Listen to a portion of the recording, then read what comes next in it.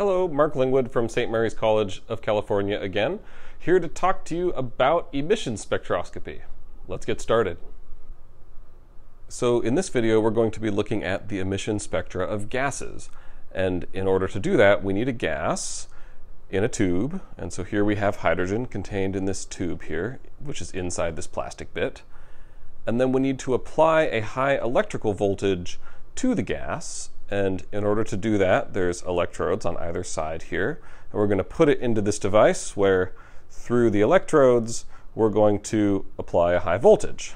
So give me a second to get this loaded in here. Okay, and then I'll turn the device on and then cut the ambient light. And there you have it. This is the emission of hydrogen. And so you can observe the color that you see. Now I can rotate this and we can see the emission spectra of helium, which gives us a different color, and you can record this color. And then I can rotate it again and I can see the emission spectra of neon, which gives us yet again another color. Now, these colors really don't tell us the whole story, so we have to look a little deeper if we're going to find out what's going on here.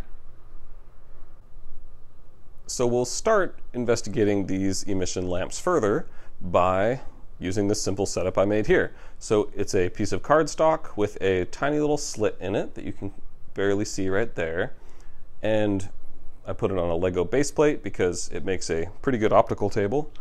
And we're going to use a lens, a double convex lens, and a diffraction grating, which is basically like a prism except cheaper.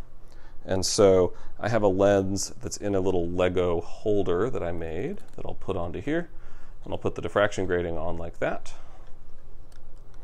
Now, I would want to test this first with an incandescent light to show you what it looks like, but I don't actually have one convenient. So what I'll do is I'll use the LED on my phone instead, which gets us pretty close to a continuous spectrum, which means that it puts out almost all the wavelengths at the same time, as opposed to what we'll see with the emission lamps. So let me angle this around and turn off the lights.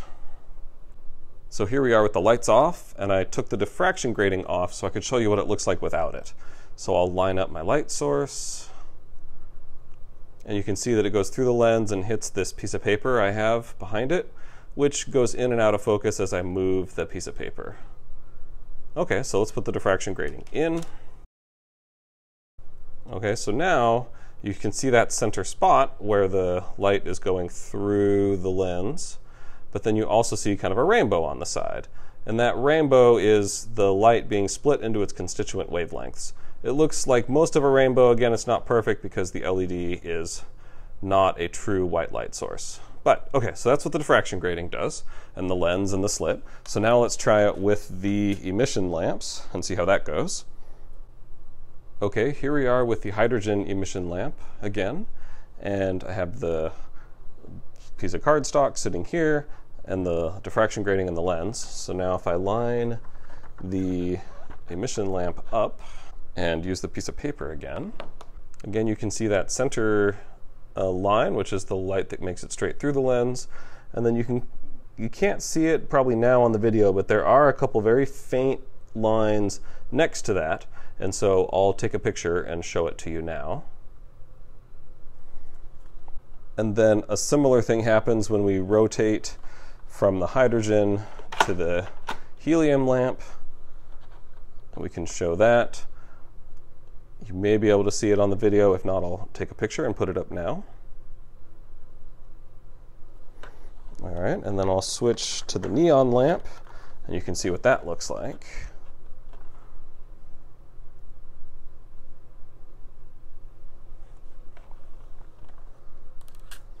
Okay. So to take this to the next level, we're going to use something called an emissions spectrometer. And so inside this box is essentially the same things I just had on the Legos. There's a diffraction grating to spread the light into its constituent wavelengths. There's an array of detectors that functions like the piece of paper based on where the light is placed by the diffraction grating, it measures it at a certain wavelength value. And so we can take the little fiber optic on the front and we can aim it at our light coming out. Here I'm back to the hydrogen lamp. So in the software we can see different peaks at different wavelengths that correspond to those bands of light we saw on the piece of paper. And it moves around as I kind of move the fiber optic cable. Because the different emission lines have different intensities, depending on how close I get the fiber optic cable to the light itself, they kind of come up and down. And so I'm going to find a good compromise here where we have one of the lines going off the screen and then the other line such that we can see, and then I'll stop it. Now I can move my fiber optic cable. And then in this software, I can move the cursor around to see what wavelengths each peak is at. And so this peak here is at 432 nanometers, 484 nanometers. Well, it's kind of hard to tell because it goes off scale, but it seems like it's at about 655 nanometers, 776.5 nanometers, 844 nanometers. Great. Now I can do this again with a different emission lamp. So I'll do it again with the helium, and you can get a sense of what that spectrum looks like. Now there's a lot more lines in the helium spectrum, so it gets a little more complicated. And so if you'd like, you can pause the video here and read the spectrum off. And then for the neon lamp, here's what it looks like. Holy bonkers, that's a bunch of lines. And this makes sense now why we had kind of a mess when we looked at it in the on the piece of paper through the diffraction grating, because there's a bunch of lines and they're all kind of spaced close together. And now you can do this with a number of other gases. If you're curious, I always like to show what my phone flashlight looks like in this thing, because it's a mostly continuous light source. It's not perfect. If it was perfect, this would be flat. It wouldn't have peaks on it. And if you were to point this at the sun, you would see that. You'd see a pretty level spectrum as you go across all the wavelengths. But my phone flashlight is not the sun. It gets pretty close though. And then just for kicks, here's the blue LED that you'll use later in this lab. Let me try to get a good reading on it. And it has a single peak around its central wavelength. It's kind of broad, but it's also narrower than my phone flashlight. So it works as a kind of quasi-selective light source.